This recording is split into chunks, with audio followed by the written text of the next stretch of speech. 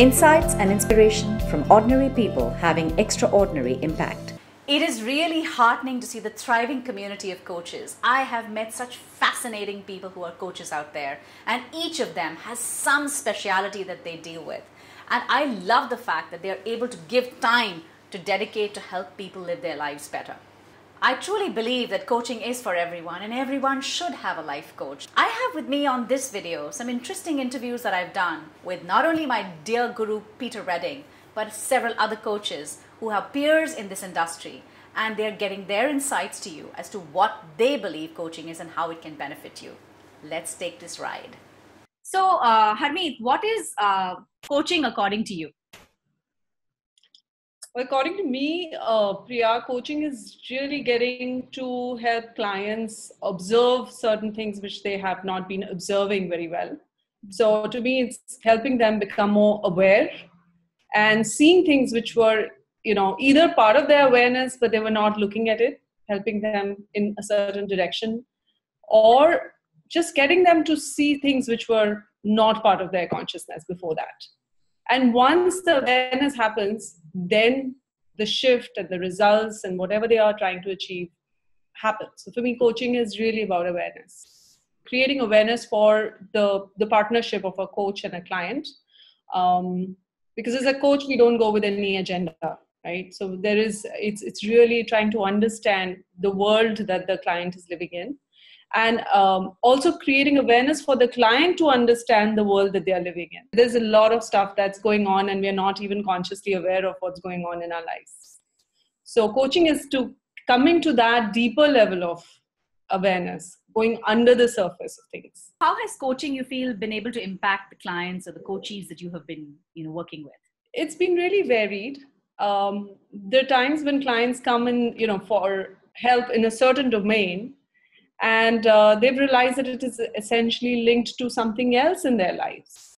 So I feel many times my clients have come in with a different agenda or on their mind, and then we've really looked at it. It seems like they were really looking after something else.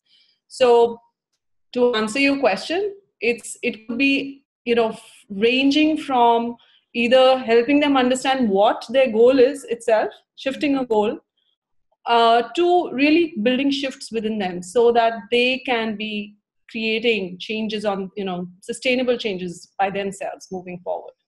Mm-hmm. Wonderful. So what is the type of coaching that you specialize in? Is there some specific type, and what are the types that are available? Coaches find that there are a lot of niches they can occupy in this field. For me, I can talk about myself. I focus on clients who are professionals, either coming back to their professional world or in a corporate world. I focus on coaching them. And my coaching essentially is helping them build self-awareness to achieve their results. So that's the kind of market that I work in. Sure. So can you explain to me in simple words, if you were to explain to a 10-year-old, what is coaching? To a 10-year-old, I would say coaching is essentially getting to your goals faster with the help of somebody who's supporting you in that arena. Coaching, I understand, is a very confidential process that goes through between a coach and his or her coachee. What is the purpose of this confidentiality? I think the basic premise why a client really tends to share or open up is based on a very safe and a trusted environment, and it's the coach's main goal, or the foundation of the work that we do is to create that space of trust where they can share whatever they want to share. And it's not just one sharing; it is also the coach sharing in trust with that environment that we've created.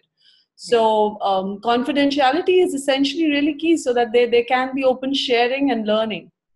If it's not confidential, people will keep certain hidden parts hidden to themselves. Have you had instances where coaching has impacted someone's life in a manner that has been sort of life altering? You know what's funny, Priya, that sometimes once the coaching is over, most of the time clients don't, look back and say that, hey, this has been my coach. I mean, I've experienced a lot of times where clients have really felt that they have grown, but coaching allows them to feel as if they've done it themselves, right?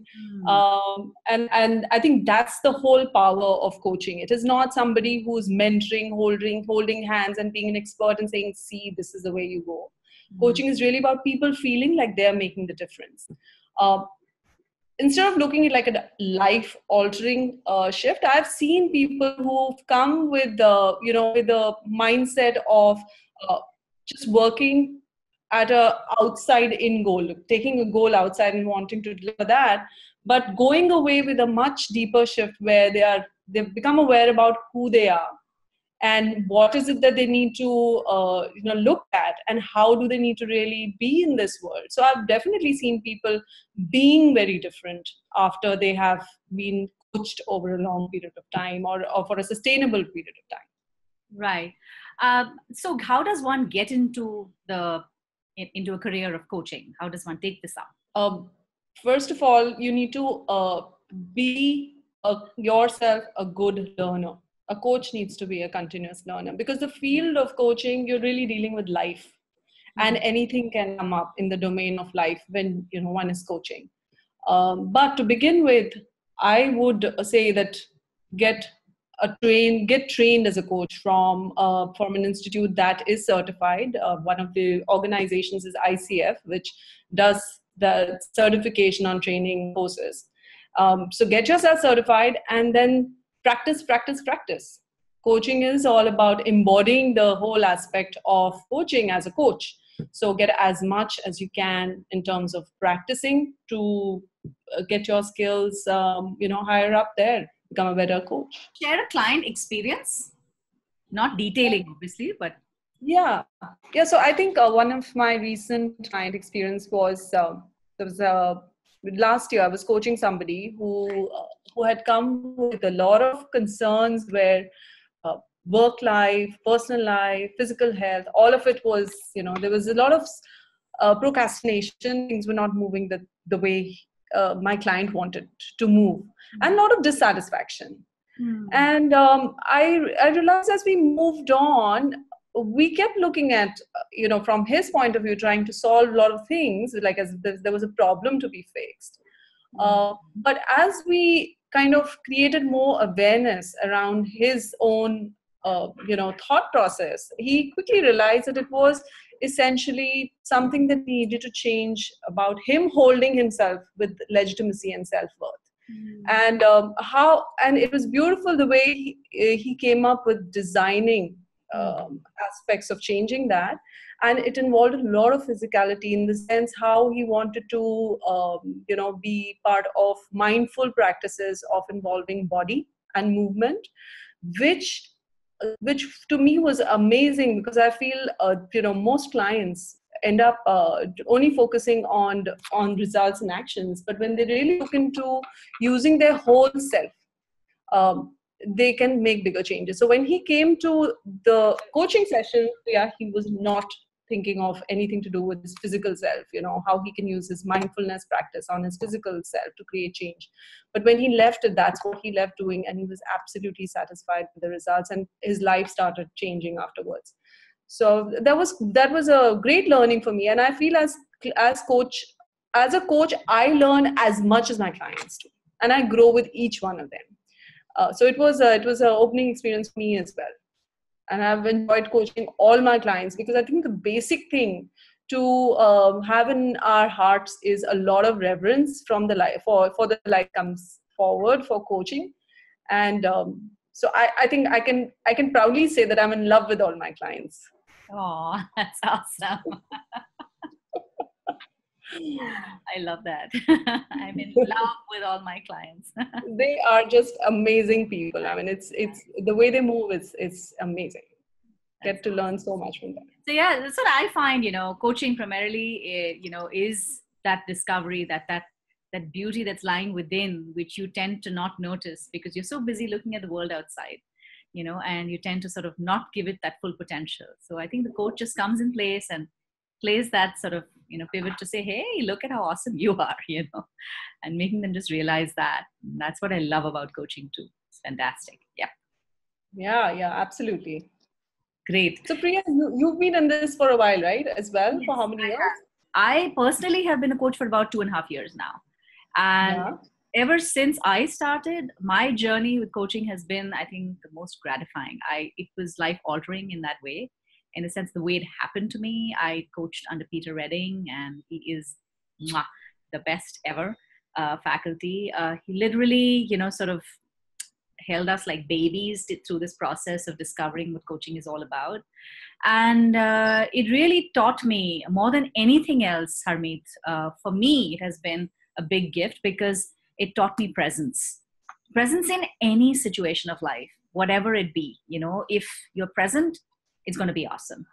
If you're not present, something goes wrong. So you got to be present, whatever the situation is. Beautiful, lovely, loving, tough, nasty. Presence is what's key, and coaching has taught me that. And the more present I am, even with my own clients when I'm coaching them, that also comes through as great benefit for them, because I'm completely present in that coaching session, paying attention, listening to what they're saying, what they're not saying, sometimes holding back, being able to just see that and being able to point that out and say, hey, what's happening, here. So for me, coaching has been a big turning point in my life, and I totally love this as a profession. This is something I'm going to do till I die. An old hag sitting in bed. Yes, honey, what's going on? What's up? I absolutely agree in terms of how self-transforming it is, because the presence that we can offer to our clients is only available if we are present to ourselves. Exactly. And so everything begins with us. And if we haven't, experimented and seen the same things in our life, it's hard for us to offer. And so that's why I think I'm in love with this profession as much as you are. Great. I think we both will be old, holding each other's hands and still be coaching.